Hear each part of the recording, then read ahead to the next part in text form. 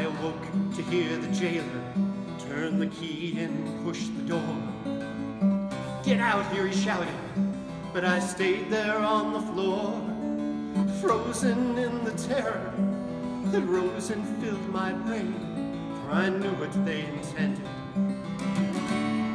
and I could not face the pain. Then the soldiers came into the cell, they dragged me to the yard. They threw me down before a cross and brought the whip down hard. "Carry it," they shouted, as I struggled to my feet. I put my shoulder under it and dragged it toward the street. I stumbled through a wall of screams as they drove me past the gate. It seemed that thousands lined the street, their voices filled with hate, like a wolf pack in the night that moved in for the kill. They closed the gap and followed us as we started up the hill. And it seemed I'd barely reached the top when they grabbed me from behind. They threw the cross down under me and tied the ropes fine. The arms close to the beams as they nailed the feet and hands.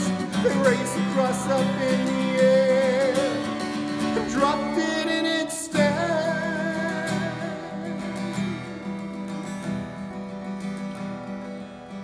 Through a blur of pain, I saw the cross there next to mine. There were people all around it, so I looked to read the sign. It was nailed there up above his head, so the world could see the news that the man hung so helpless there was the King of all the Jews. Well, the crowd that stood around his cross made jokes about his name. They shouted, laughed, and spat on him, so I joined in the game. And I said, "Hey, if you're the King, why don't you get us down from here?" The taunt just sounded hollow, and it echoed in my ears. 'Cause he looked at me with eyes that seemed to reach into my heart. He shone a light on all my lies, tore my life apart. There was more that lay behind his gaze than simply blood and clay. Knowing was too much for me.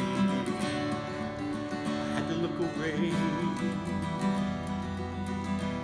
Then I chanced another look at him as he was looking down at the soldiers who just crucified us, drank there on the ground. And although he spoke them quietly, somehow his words came true. He said, "Father, please forgive them. They don't know what they do."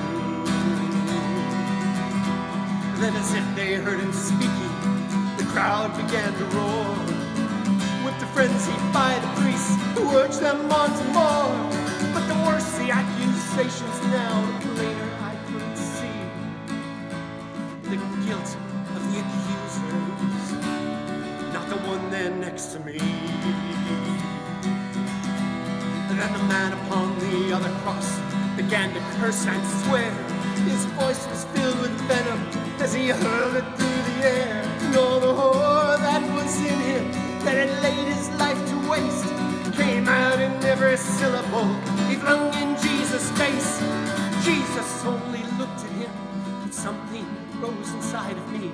In spite of all that watched us there, it couldn't be denied, because his righteousness and innocence were shining bright and strong. I just couldn't keep my silence when that cursing still went on. I cried out, "Don't you fear the wrath of God? Even at the end, you'll curse us both into the pit. Is that what you intend? We're only getting what we're due. We've sinned our whole lives long. So don't you talk to him that way. He's done nothing wrong."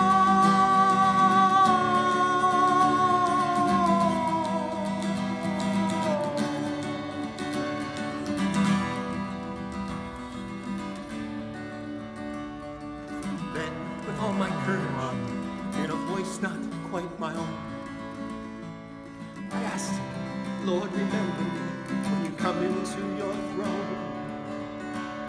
He answered me, and even then his love was undisguised. He said, before the sun has set today, you'll be with me in paradise. Well, shouts and curses did not stop, even when the sunlight ceased.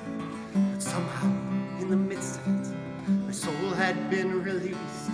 Though the agony continued, it was still too small a price to be allowed to hear those words and to die beside the Christ.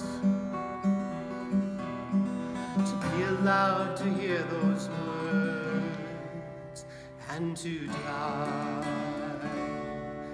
beside the Christ.